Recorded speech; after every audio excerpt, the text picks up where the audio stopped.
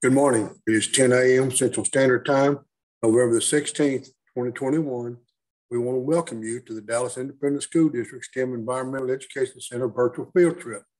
We want to say a very special welcome to Martin Weiss, Arthur Kramer, Virtual Academy, James Bowie, and Seagoville, all from the dynamic Dallas Independent School District. Thank you for joining us this morning. Teachers, if you're watching and you have not signed up, please do so. Go to www.tiny.cc/3-5 registration and sign up for us, please. We use this for our numbers. The program this morning will be Force in Motion. During this virtual field trip, students will observe a descriptive investigation to explore the effect of force on an object. Mr. Dominguez will tell you all about push and pull. Mr. Monroe will talk about gravity, a pendulum investigation by Ms. Ramirez, and magnetism by Ms. Schramm. Teachers, or students, you cannot ask a verbal question during this program, but you can go to www.tiny.cc/question-answer, fill out a short question and send it to us, and we will do our best to answer it during the program. And if not, I'll send the answer to your teacher. Thank you again for joining us. And now I am going to stop sharing my screen. And Mr. Dominguez is going to talk about pushing and pulling. Hey guys, it's Mr. Dominguez, and what you're watching is the entire EEC staff take a little trip down to the Post Oak Preserve to do some water quality testing at our lake. But this video is not about water quality, it's about force and motion. I was thinking as we drove, accelerated, decelerated, and changed directions, that the motion of driving is a really good example of what unbalanced forces do to a balanced system. You may be wondering two things right now. What's an unbalanced force? And maybe even what a force is. Well, in this portion of your virtual field trip, I will talk to you about force in regards to motion. I will define a push and a pull, and I will also talk about how unbalanced forces change a balanced system. So guys, let's get moving and let's get this presentation started. Alright guys, let's talk about motion first. And what is motion? So simply put, motion is the movement of an object from place to place. So let me demonstrate. If I move this isopod plushie from the center to this location, was it in motion? I think it was. If I move it back to its initial location, was it in motion? Yes. So as I move the plushie from place to place, it is in motion, okay? So that's what motion is. However, in order for motion to occur, there needs to be forces applied to the object for that movement to happen. So what are two forces that we can apply to this isopod? Well, what did you see? If I move it this way, like I did at the beginning, what did my hand do? It pulled it to the right. Now, if I were to move it over here, what is my hand doing? Let's repeat that. What am I doing? I'm pushing it, right? So the forces that make movement possible are a push and a pull. So let's review what we just learned. So we learned that motion is an object's movement from place to place to place to place, and that in order for that movement to occur, there needs to be forces applied to that object in the form of either a push or a pull. Hey guys, so I'm about to set up a demonstration that will show us how unbalanced forces work. But before I do that, I want to set up a balanced system, and I'll be doing that with a lemon. Some people use eggs. Just in case our demonstration goes wrong, I prefer to use lemons, less of a mess. We're gonna need a plate. I have this aluminum plate, baking plate right here, but any plate will work. You're gonna need a used toilet paper roll, or napkin roll, doesn't matter, and a glass of water. So what we're gonna do is we are going to set up a system in which our forces are balanced, okay? So what we're gonna do is we're gonna take our glass of water, we are going to put the plate on top of the glass of water and our roll of toilet paper in the middle, and followed by our lemon. So as you can see, after I set this up, there's no movement. So all the forces that are acting on this lemon are balanced. And what forces are we talking about?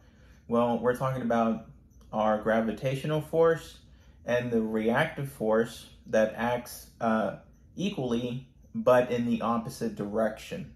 So what we're going to do in order for any movement to occur in this system is introduce an unbalanced force, but we'll do that in slow motion so you guys can get a better look at what that unbalanced force was. And please let me know if it was a push or a pull. So let's take a look.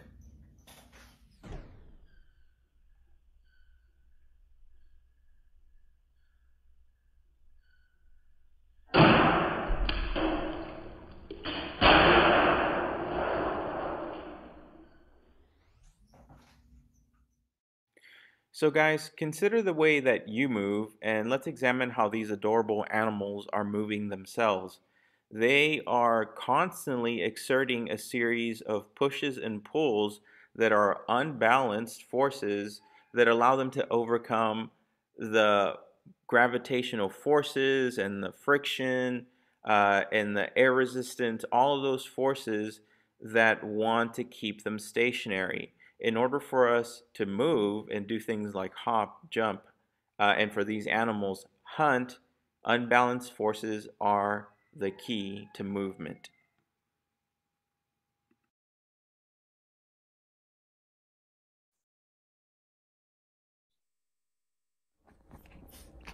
Alright guys, I hope you enjoyed this portion of your virtual field trip. Here we have Ollie demonstrating the forces needed for a comfy nap.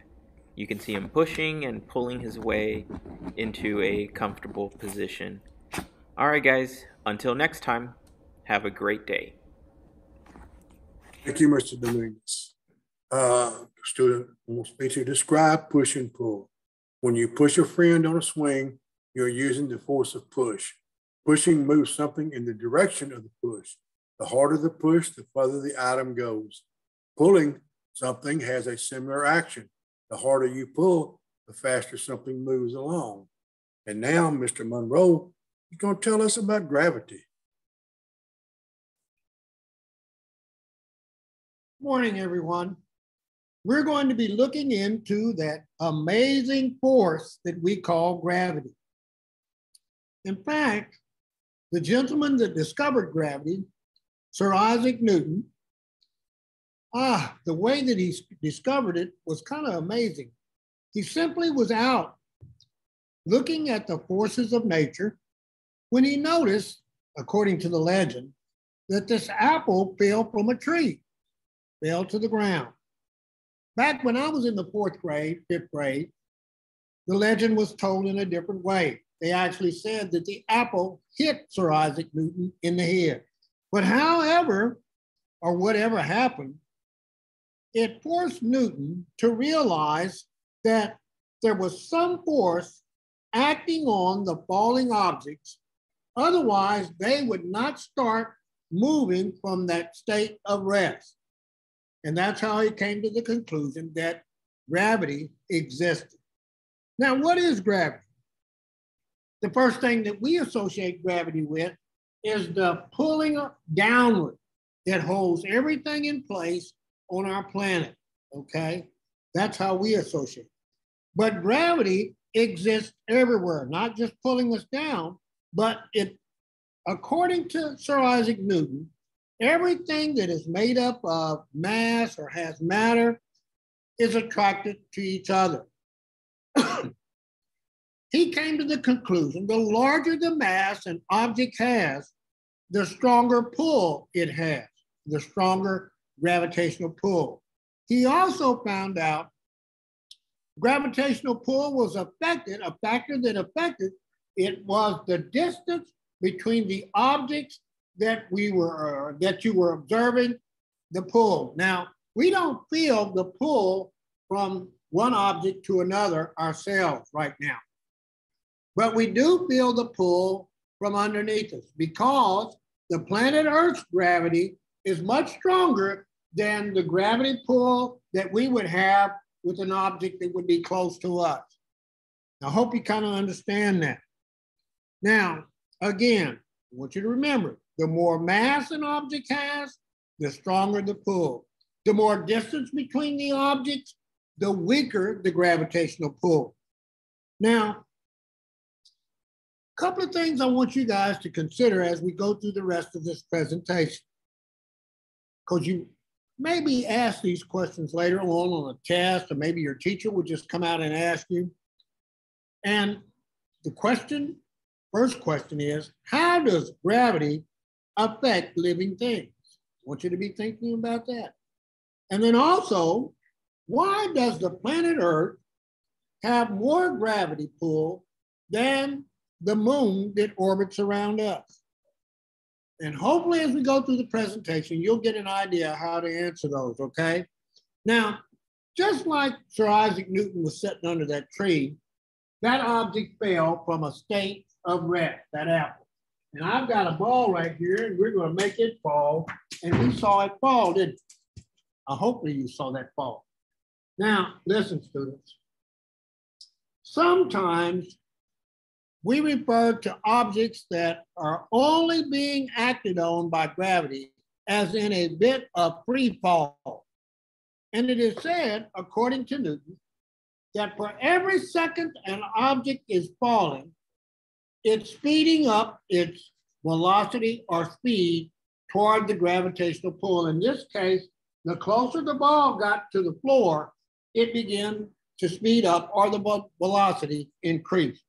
Another thing, I've got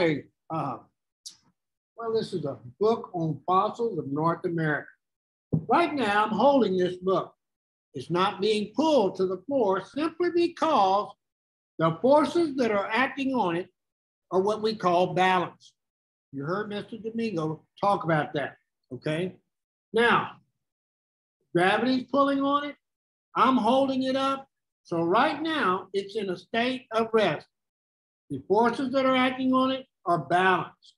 Now, if I take my hands out from under it, then the forces acting on it are unbalanced. The gravitational pull will be stronger than any other force acting on it. So I'm going to pull my hands out from under it, and we know what's going to happen, right? It failed. Unbalanced force of gravity pulled it down. You know, and things falling, I used to really get confused about things. I'd always heard that it doesn't make any difference about the size. If they're dropped from the same height, they will hit the surface at the same time. Well, I have a large marble and a small marble, and I'm going to hold them evenly. Now, you're not going to be able to see when they hit the floor, but they will make a sound. And I believe they're going to hit at the same time. Are you ready? Wow. I kind of let that little one go a little later, but it was almost exactly the same time that they hit the floor. Something else I found out too. there are other forces that act on falling objects. Here I have a leaf, an oak leaf. And here I have an acorn that came from the oak tree.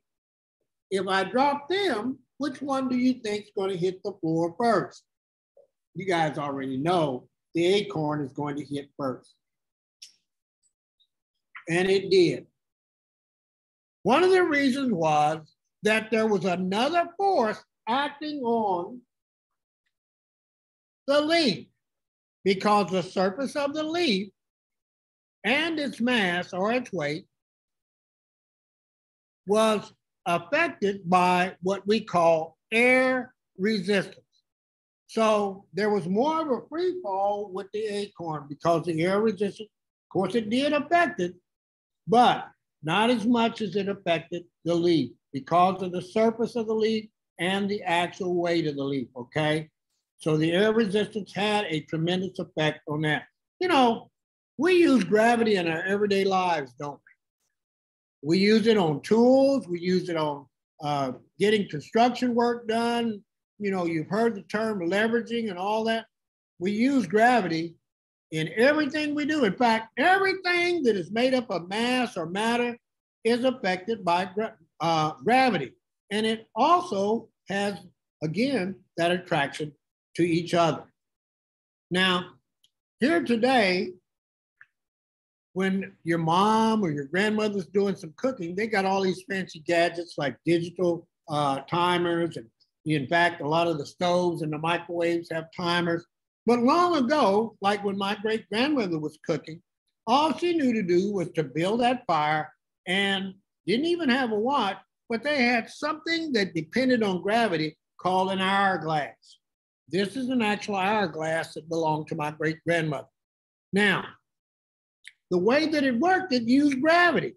You see, this chamber here has sand or salt in it, and this chamber is empty. So when they started something and they wanted it to last for an hour or maybe cook for an hour, they would flip this over and gravity would start pulling the sand through that little opening. And evidently, these were constructed in a way that they knew that when all of the substance in this upper chamber had drained down into the bottom, 1 hour had passed. So that's one example how gravity was used in an old-fashioned timer. Well, listen, guys. You know, our universe is held together, our solar system, our universe is held together with the force of gravity. It governs all those bodies that make up our solar system. And the planet Earth and the other planets that make up our solar system, they are orbiting or they are revolving around our massive sun. Now, remember when I said the larger the mass, the stronger the gravitational pull? Well, in this sense, I've got a model here. And our planet, the planet Earth, orbits around the sun. But we have something that is orbiting around us. It is our moon. And each of the objects that I just discussed has a different gravitational strength. The sun is the most massive part of our solar system, okay? So it stands to reason that the sun has a real strong gravitational pull. It has the strongest gravitational pull than any other object in our solar system, okay? So that means that its pull is keeping all the other objects at a distance, and it's a constant distance in their orbit. I want you to remember that because we're going to talk about how gravity is important to living things. Now, it is said that the sun actually has 28 more times the gravitational pull than the Earth has, and that the Earth has about 8 times more gravitational pull than our moon. And that's because of their size. Now, this model here, it's not scaled to size, and it's sure not scaled to the distance between the objects. that we're talking about right now. So the important thing about life on our planet, students, is the fact that our orbit from the sun, our distance from the sun, is kept at that distance because of the gravitational pull, which is allowing our planet to stay far enough away from the sun, but yet close enough to the sun. Far away from the sun so that we're not getting burned up by the sun's heat energy, okay? And close enough to the sun where we are warm and kept warm instead of our planet being a cold, dead planet. So the orbit that we have around the sun, created by its gravitational pull, is detrimental, or it's very important to life on our planet. Because if we were too close, life on our planet could not and would not exist the way we know it. And if we were too far away, the same thing. Life on our planet could not and would not exist as we know it. Now, listen. There are animals that we often see that defy gravity. They do. I've got a little animal down here I want to share with you guys. Her name is Bessie. Bessie is a bird. Come here, Bessie. Bessie is a quail. She loves to fly. A lot of times she will just run because she is a quail. Now, when she flies, that's one way that she is moving from one place to another. And as she flies, she's using energy in her wings to go airborne so that she is actually defying gravity. But eventually, if she gets where she's going or she gets tired, then gravity is going to pull her back to the ground. Isn't that right, Bessie? I have another animal up here that's a perfect example of defying gravity. And he hops from one place to another unless he's in water. You guys probably know what kind of animal I'm talking about, and that's Hoppy the bullfrog. Hang on a minute.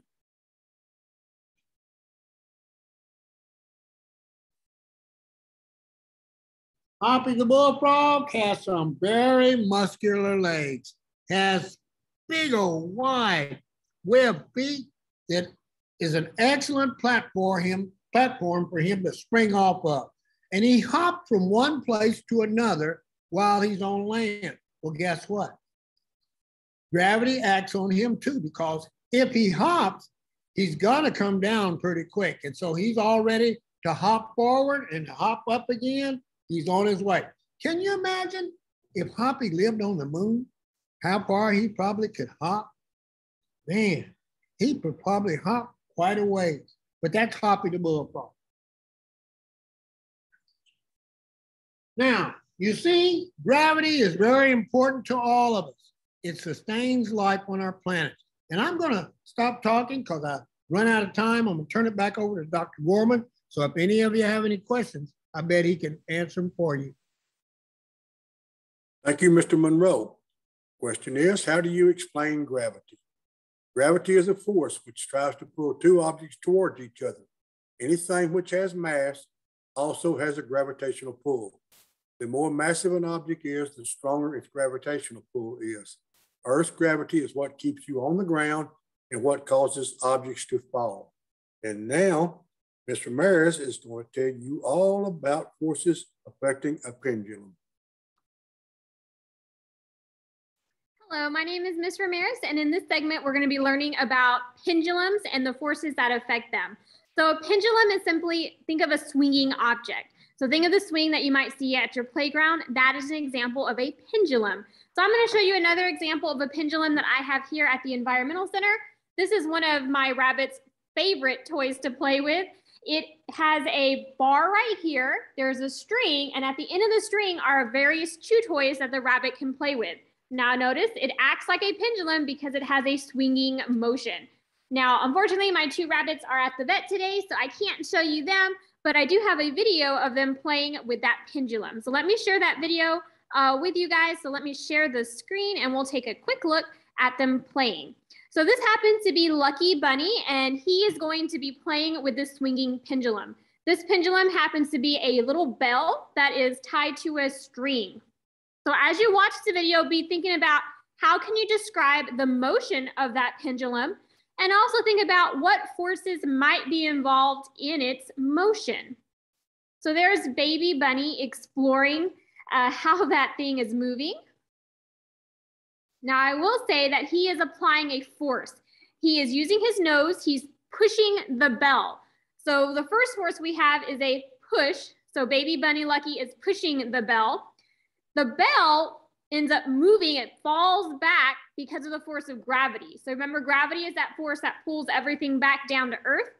And then it's going to keep moving, even though he's not touching it anymore. It's going to keep moving because of inertia. So inertia is just the ability of an object to stay in motion unless another object acts on it. In this case, the other force that is acting on that swinging bell, there's friction. So we have friction from the string to the wire cage, and then there's also some air resistance in there as well. So we do have a variety of forces that are acting on that swinging pendulum. So we have gravity, which is pulling the pendulum down. Again, think about when you guys jump up, gravity is that force that is pulling you back down. We have inertia, which simply states that objects in motion will stay in motion unless another force stops or slows it down. And then we also have friction, which is that force that slows motion down.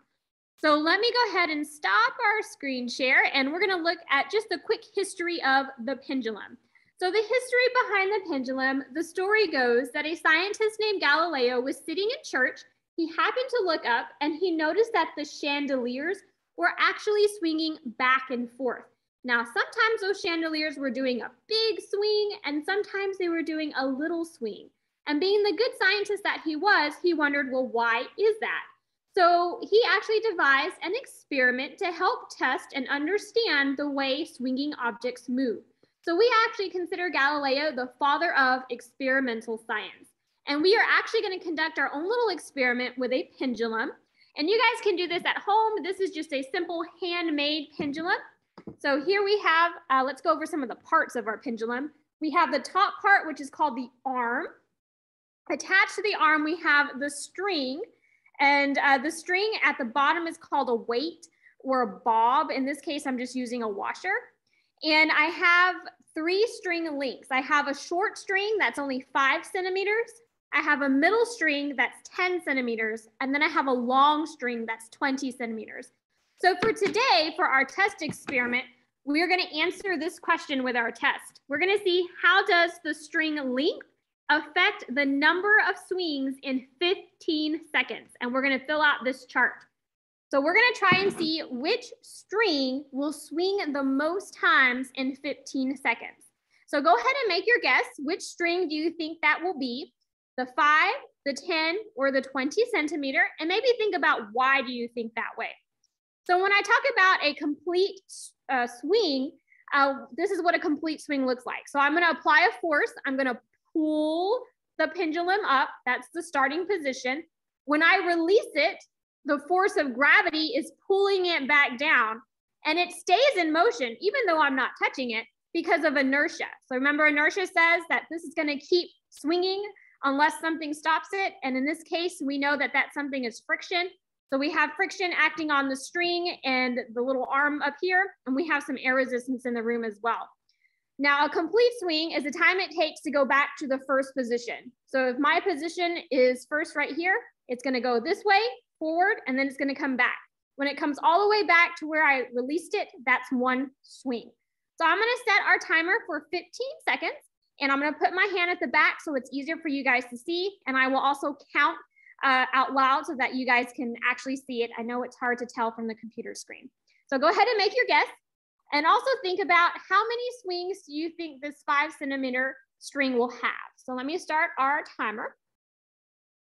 1, 2, 3, 4, 5, 6, 7, 8, 9, 10, 11, 12, 13, 14, 15, 16, 17, 18, 19, 20, 21, 22, 23, 24, 25, 26, 27, oops, and there's our timer. So that was about 27 swings. So for the 5 centimeter, I'm going to write 27. So make your guess for the 10 centimeter. How many swings do you think it will have? Again, I'm gonna apply my force. I'm gonna pull it to the starting position. I'm gonna drop it and gravity will do its thing. 1, 2, 3, 4, 5, 6, 7, 8, 9, 10, 11, 12, 13, 14, 15, 16, 17, 18, 19, 20, 21. Oops, and there's our timer. That's about 21 swings for the middle string. So far we have 27, 21. Make a guess for how many you think the long string will have. I'm gonna set my timer. I'm gonna apply my force. I'm gonna pull it up. 1, 2, 3, 4, 5, 6, 7, 8, 9, 10, 11, 12, 13, 14, 15, 16, 17. Oops, and there's our timer. It was about 17. So from our results, just from the first round, we can tell that the shortest string actually had the most number of swings at 27.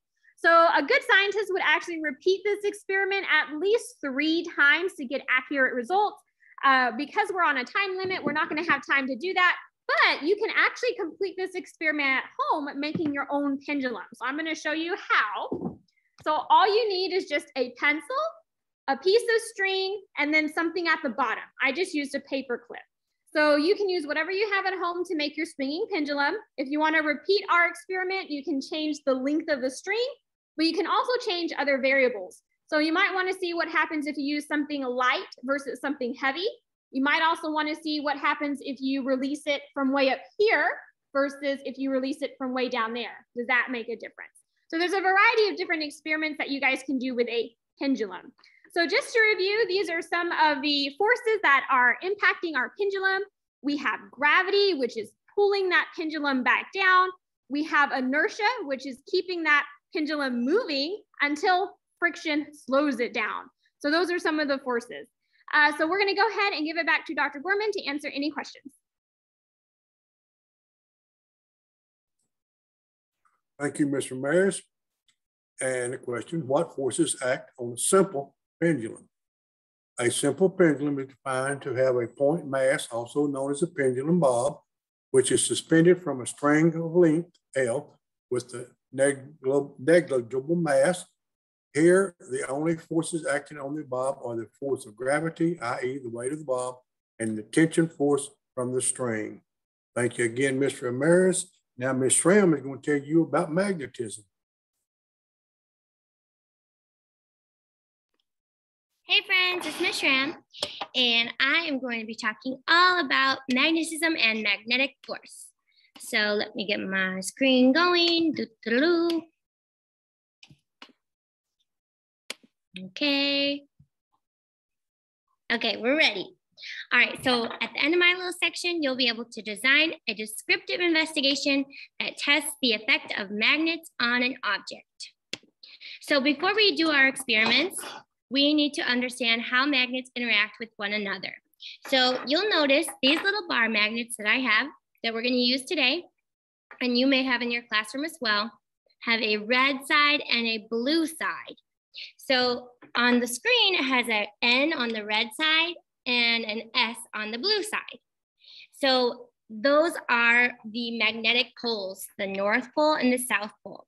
All magnets have magnetic poles, but these are designed for classroom use, so they're clearly labeled so we know which end is which.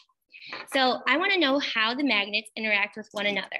So what happens when I bring 2 North Poles together, a North and a South Pole together, or 2 South Poles together? So I'm going to let you see my work table, and I'm going to bring 2 magnets together. I'm going to let this one be and then bring this one close and see what kind of interaction we get. So this one, the North Pole pushes away the other North Pole. Boop, boop. So these 2 push apart.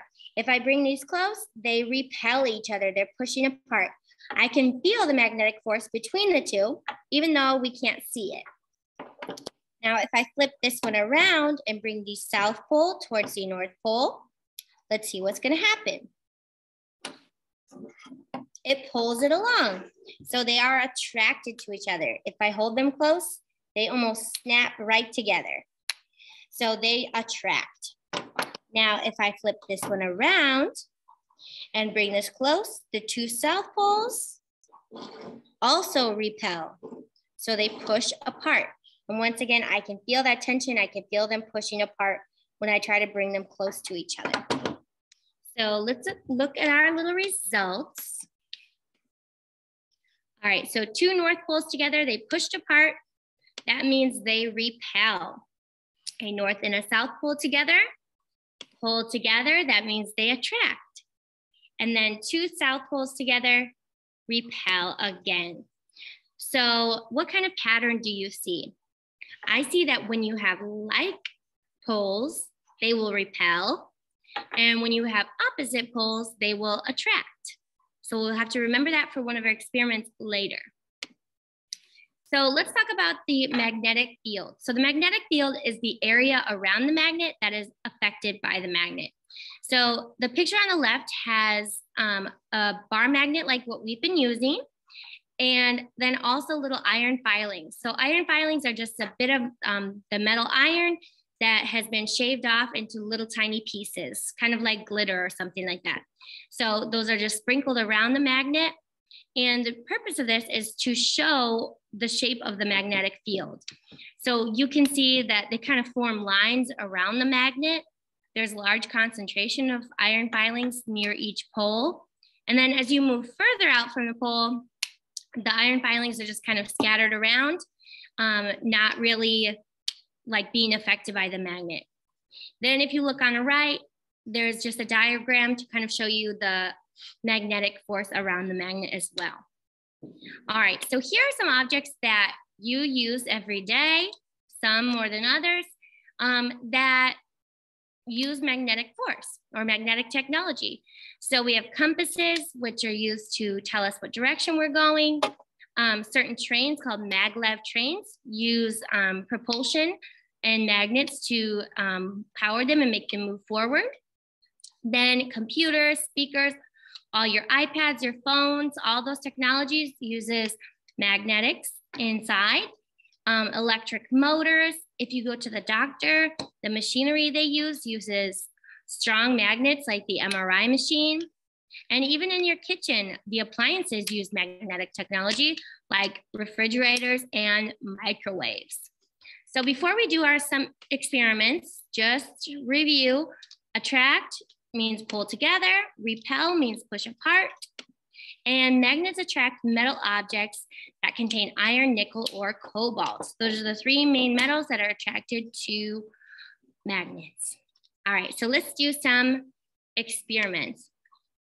So you learned about pendulums with Miss Ramirez, and we are going to use this little pendulum that I made. All it is a string with a paper clip on it. And I'm going to hold that here, and I can stop the paper clip from swinging just by using my magnet, or I can make it swing more. So I bring my magnet close and I can pull it, make it swing. I could stop it from swinging because this paper clip contains either iron, nickel, or cobalt. I'm guessing either nickel or iron. All right, then see what else I have. So like before I showed you these iron filings in that picture. So I have some here and I put them in my Petri dish just so they don't make a mess. But let's see what happens when I bring the magnet underneath the Petri dish. So here we go. And as soon as I bring the magnet close, it kind of looks like those iron filings stand up on end. And I can actually move them from beneath the Petri dish around the thing. So I could pull them just by using the magnetic force. So there we go. There's our iron interaction. Then I had a compass. So you'll notice that the compass has different letters. It has N, W, N, W, S, E. So that's north, east, south, and west. And those are our cardinal directions. So the way a compass works is that this red arrow always points north. Now, they work because the compass arrow is magnetized and it works with the Earth's magnetism. The Earth is one big giant magnet. You know, we have a north and south pole, but we also have a north and south magnetic poles. So I can kind of mess with this magnet, or sorry, with this compass by bringing my magnet near. So you could see as I bring my magnet near, I can make the compass point any direction I want. And if I flip my magnet around, the arrow will also flip around. Here, let me bring that in view a little better. There you go. So that is how the compass uses magnets. All right, then I have one last experiment, and it's going to be to make this car move with magnets. So I've taped a bar magnet to the top of this little car, and it's just a little race car for kids. And if you try this one at home or at school, just make sure you don't tape too much on the wheels, because then they'll get stuck. So this is the part where you need to use your knowledge of opposites attracting and like poles repelling. So I'm going to set my little car. Ooh, I almost closed you. Okay, I'm going to set my little car down. And if I want her to move forward and the south pole is in the back, I'm going to have to approach her car with a south pole. So if I bring her up, whoop, there she goes. If I wanted to back up, I bring the north pole. Whoops, she got a little wonky. Whoa, there she goes backing up. Oh, it must not be completely straight on here. That's the tricky part with the tape. Like I said, it gets stuck on the wheels and then it gets kind of wonky. Well, let's try. There she goes. All right, so you get the idea, and you could try that one later on your own. So that's all I have for you today. I hope you have a great rest of your day, and I hope to see you next time.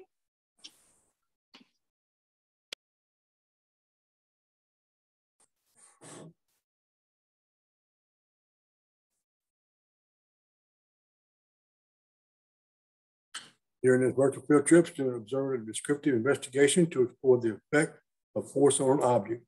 Mr. Dominguez talked to you about push and pull. Mr. Monroe talked about gravity. Pendulum investigation was done by Ms. Ramirez, and Ms. Ram just told you about magnetism. Thank you, teachers, for joining us. If you would, go to www.tiny.cc/3-5 feedback, fill out a very short form and send it to us. We hope you have a great rest of the day. But more importantly, I want you to have a great rest of your life. Thank you again. Have a good day.